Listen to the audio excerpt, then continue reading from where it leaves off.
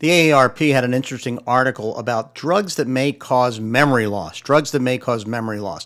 Here's their list. I'm just going to give you the names, the categories, and maybe a brand name in some instances. And then really it's up to you to check with your doctor about these in case you're having some side effects. So anti-anxiety drugs like Xanax and Librium, cholesterol drugs like Lipitor and Crestor, anti-seizure drugs like Topamax, antidepressants like Norepinephrine, narcotic painkillers like Vicodin, OxyContin, and we've certainly heard of them, Parkinson's drugs, hypertension drugs, sleeping aids like the big one, Ambien, of course, incontinence medications, and antihistamines.